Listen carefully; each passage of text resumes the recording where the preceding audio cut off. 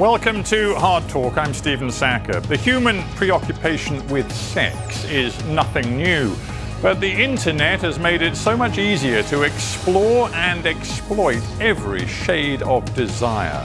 The online porn industry makes billions of dollars in profit every year, but the big winners are corporate players, not the women and men performing the sex acts. Well, my guest today, Mia Khalifa, was briefly a porn actress. She garnered worldwide notoriety when she appeared in a sex video wearing Islamic hijab. After years of threats and insecurity, she's now speaking out. What does her story tell us about the porn industry and 21st century culture?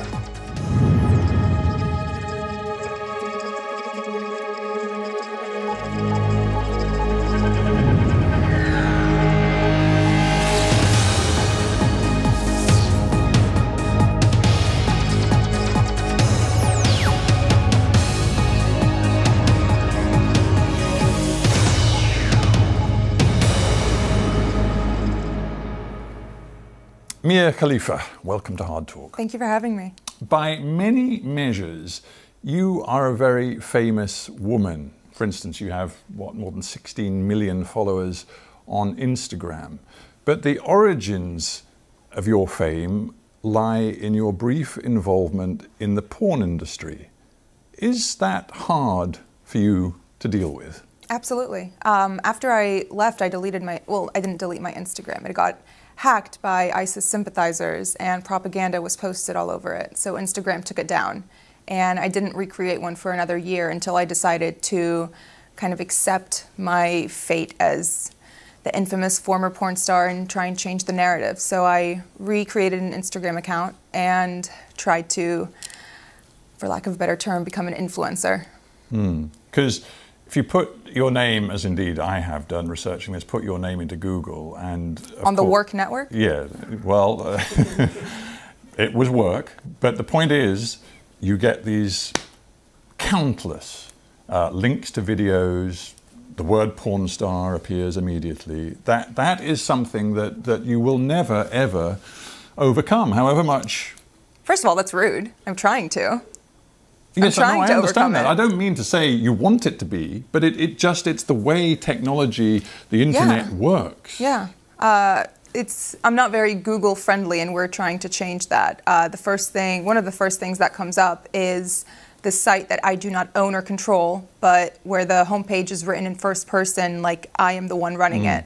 And on my Wikipedia, it's posted as my official website, and we've tried countless times to get it taken down, including taking legal action, but the company they won't hear anything, and we've made them countless offers.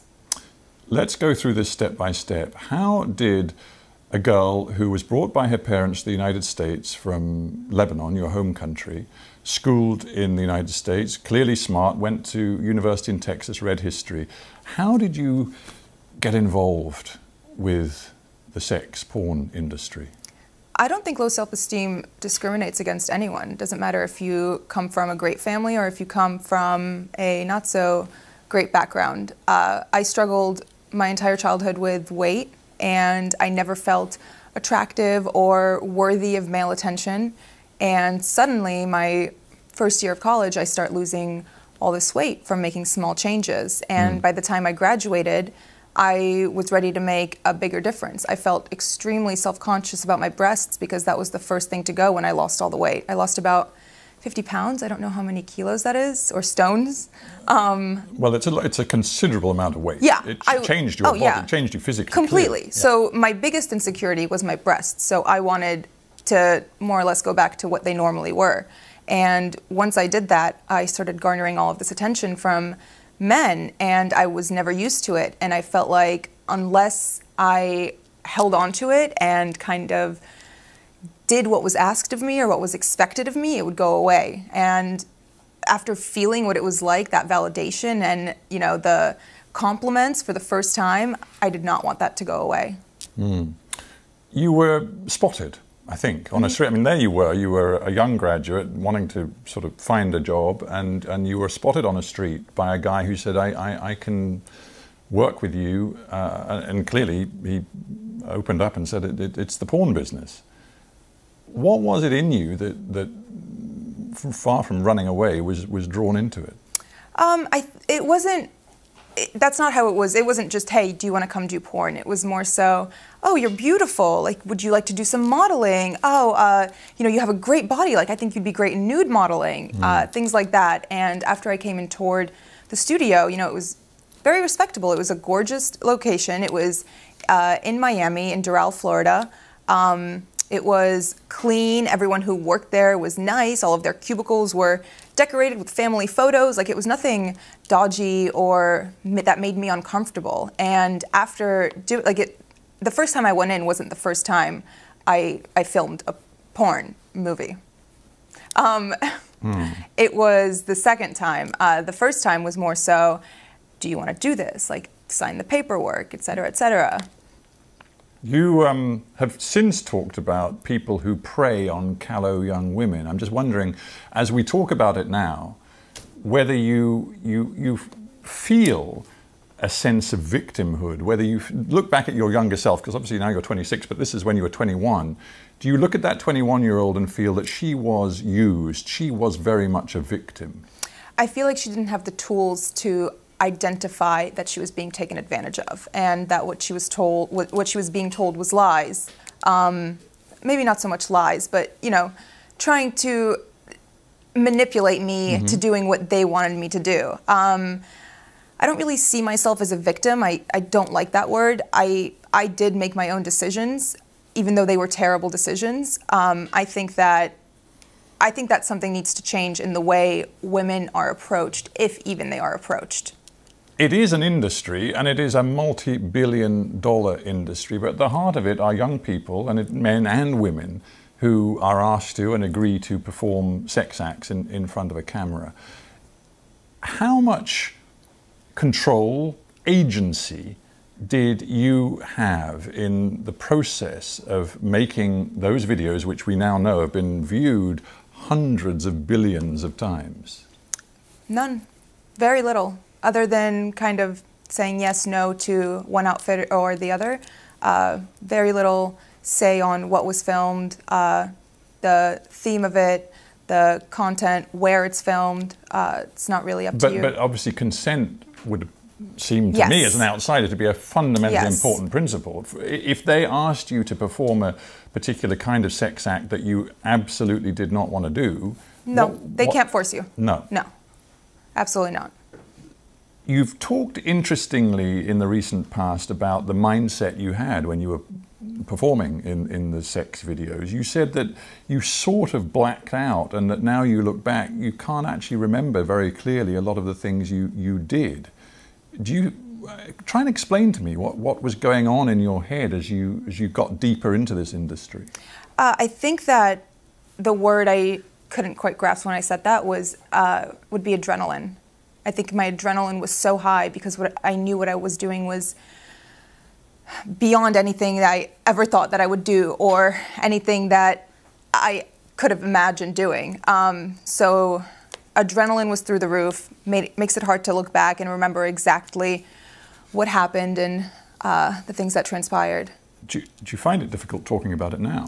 A little bit, yeah. Yeah, no, I understand that. And obviously, I mean, do you think it made a difference? I'm genuinely just asking that you're of Arab heritage. Your parents were from Lebanon. I'm from Lebanon. I was born and raised there. Exactly. You're Arab, and Arab culture is deeply conservative on the whole.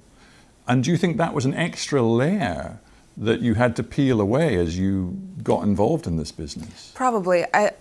I think a part of it was also rebellion and wanting to do something so out of bounds and so out of character that I shocked even myself. And I guess this is a very stupid question, but of course your family had no clue as to what you were doing. No, and they disowned me when they found out. Did they? Yes. That must have been terribly hard. It was. I felt completely alienated by not just the world, but my family and the people around me.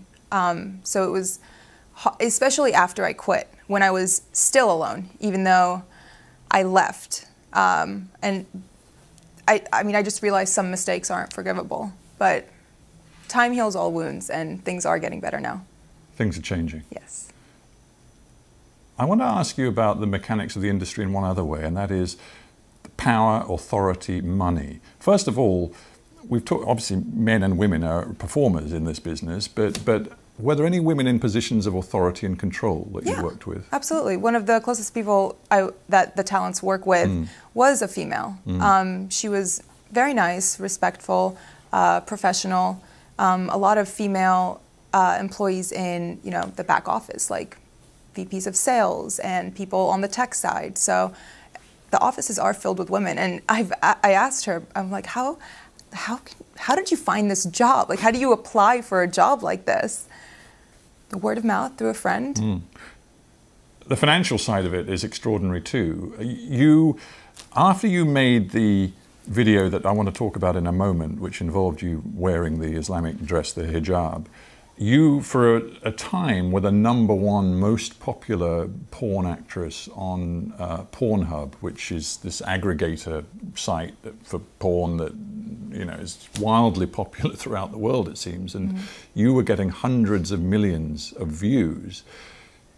And yet, despite that, in the porn world stardom, you were paid a grand total for all the 12 sex videos you made. You were paid a grand total of $12,000 US.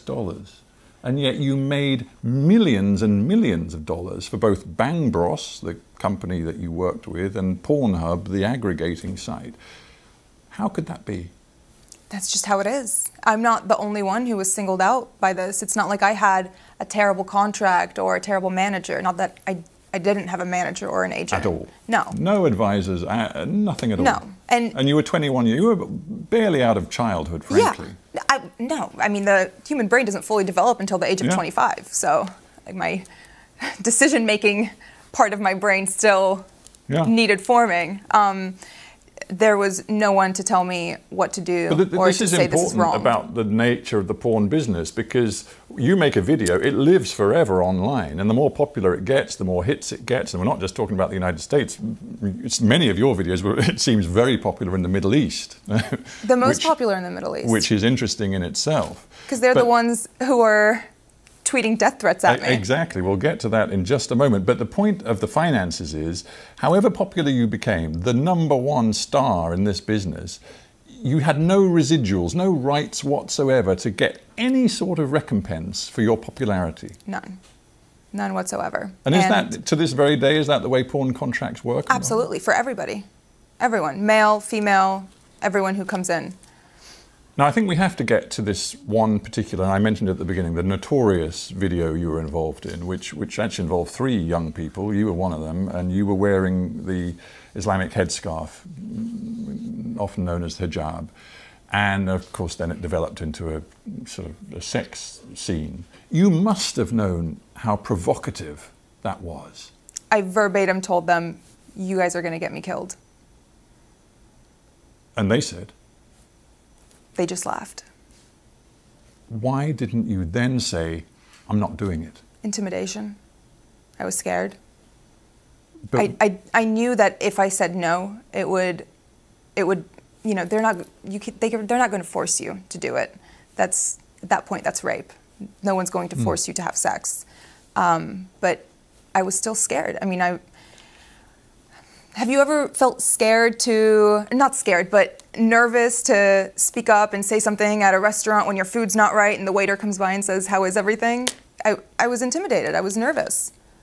What you are saying is that the concept of consent is sort of meaningless in the power dynamic between the men, mostly, who are controlling the porn industry, and a young 21-year-old actress such as yourself. Absolutely. When there's 4 white male producers in the room and you say something like that to them and they all just laugh, I mean, it's kind of devastating, and it makes you not want to speak up and say anything again. It's the same with when you sign your contracts. You have, the president and the CEO of the company sitting in the room with you, waiting for you to read it. And when you're reading it, you're not comprehending anything that's written because you're so nervous because people are staring at you.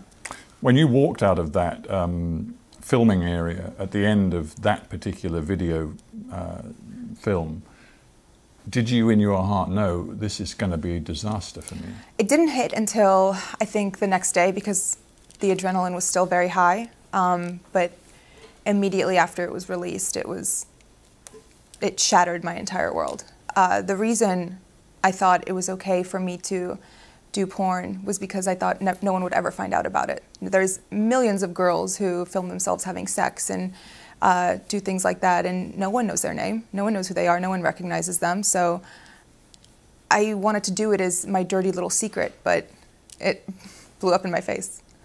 It really did. I mean, from the point of view of the filmmakers and the aggregators, it was a triumph. You know, they got hundreds of millions of views straight away. They called me lightning in a bottle. Yeah. But the reality for you was that your face was now known throughout the world as the porn star who wore hijab. Yeah. And you got threats. Oh, yeah. From, I'm not going to say ISIS, because I don't think anyone heavily involved in ISIS has a Twitter account. But people proclaiming support for Absolutely, ISIS. yeah. They photoshopped a picture of me onto someone getting beheaded, and they said, I don't know exactly what they said. They said something along the lines of, "You're next." I cannot imagine how alone you must have felt at that point, because you couldn't discuss this with your family. Of course you couldn't. No, it was terrifying. But my coping mechanism is humor. So my response was, well, as long as you don't cut off my boobs, they were expensive. But you're 21 years old.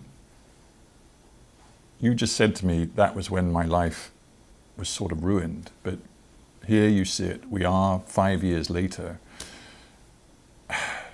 How much personal responsibility do you feel you have to take for what you did? 100%. I made the decision. Granted, the industry is flawed, and we need to do something to protect other girls from falling into the same trap that I did, but at the end of the day, it was my choice. In terms of getting out of the business, when that went viral, that video, and your face was just so well known and associated with something so provocative, and you were receiving the threats, was it a very quick decision for you to say no more?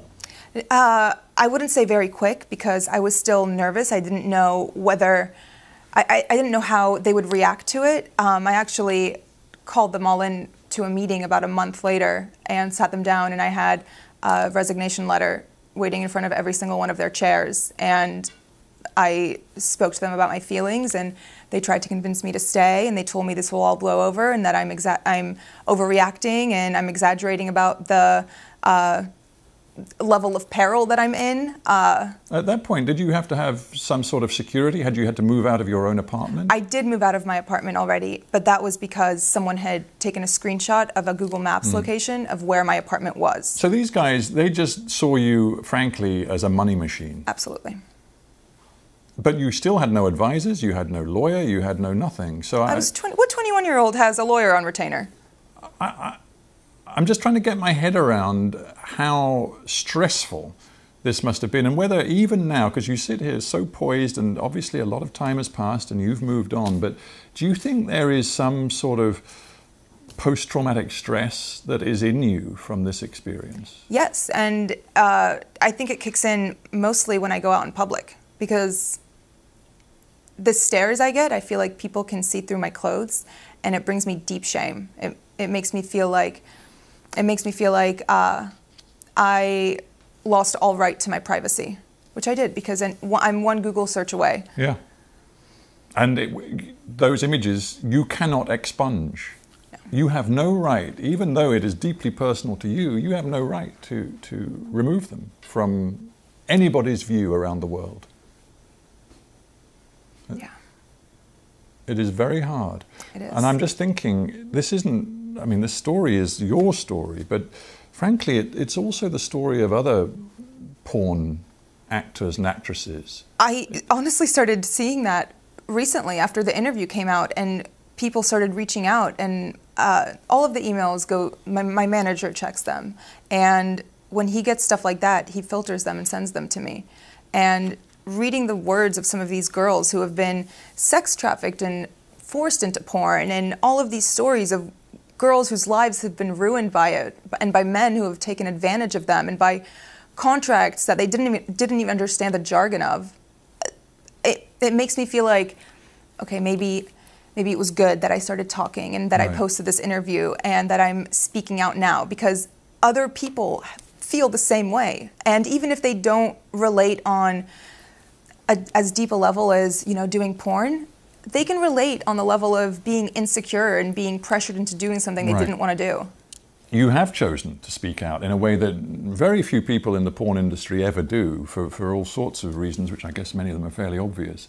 But you've got a platform now in a way, because you've leveraged what was, if we could say it, notoriety into a different form of fame. You're trying to move into different businesses as well.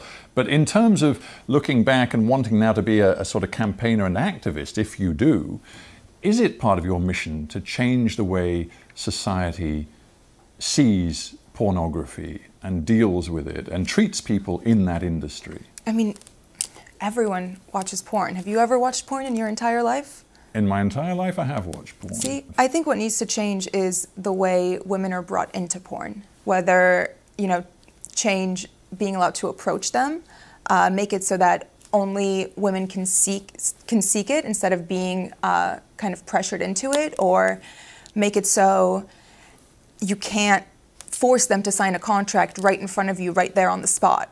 It has to be looked over by a lawyer, and, you know, if that's too extreme, maybe even they have to take a few days to think about it and read it over at home on their own time before they sign it. But we interview a lot of people, and many of them are middle-aged or older. It's great to have somebody in the studio who's only 26 years old. There is a school of thought which says that our culture as a whole, I'm not just talking about the United States or the UK, but many, many countries, is being pornified, and that young people in particular are so exposed to pornography, so young in their lives, that it's materially changing the way males and females relate to each other, the way they think about relationships in a potentially very corrosive, damaging way. What's your take on that? Of course it affects relationships.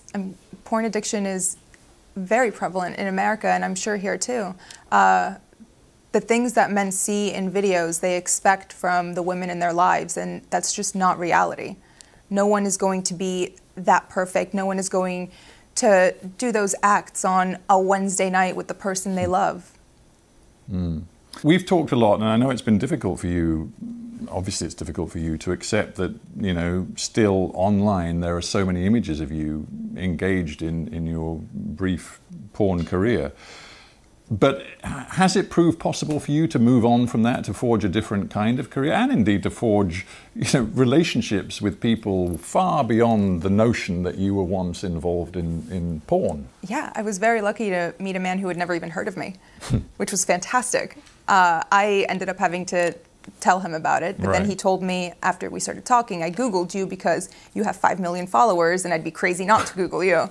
But it was very hard for me to date after. And I don't think it was hard for me to date because it was hard to find a man. It was hard to find somebody who wasn't into it.